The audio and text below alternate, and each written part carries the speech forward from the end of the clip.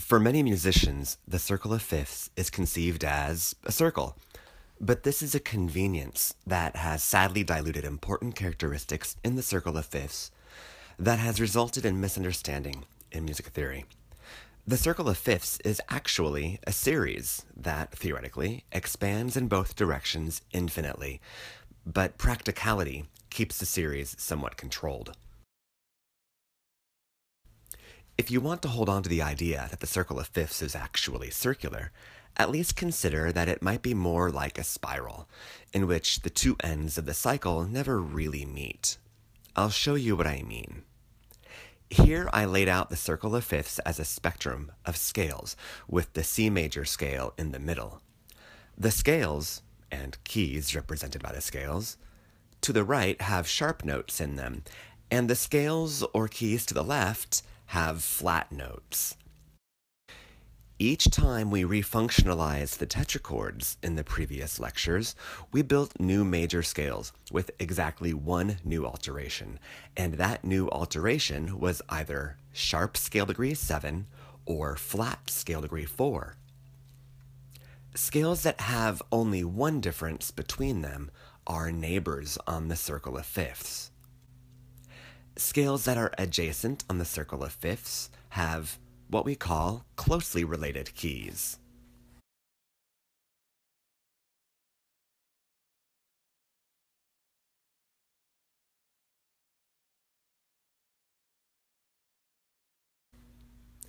Those that are not adjacent have distant keys. They have more than one note difference. We will revisit this idea in a more advanced course.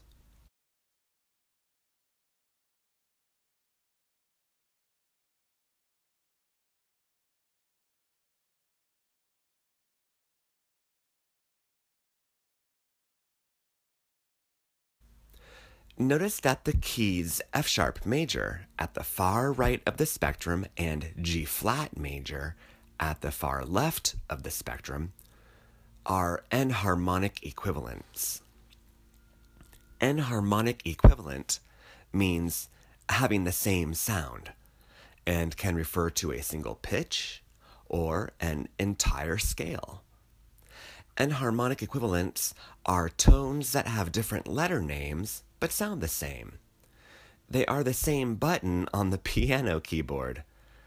This is where many novice musicians wrap the circle of fifths around and reattach the series into a neat and orderly circle, but beware, F sharp and G flat are not the same.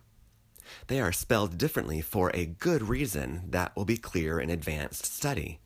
As scales and keys, they are distant. They have no scale degrees in common. They are as different from each other as the words raise and raise, raise with a Z and raise with an S, which could be understood as antonyms. F sharp and G flat, like all enharmonic equivalents, should never occupy the same position in a circle of fifths or in any music theoretical model.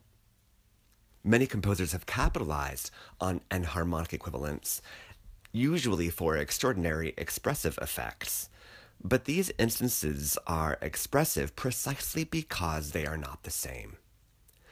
Give the homework for this section a try. It involves comparing scales and referencing the circle of fifths. The next section will focus on key signatures.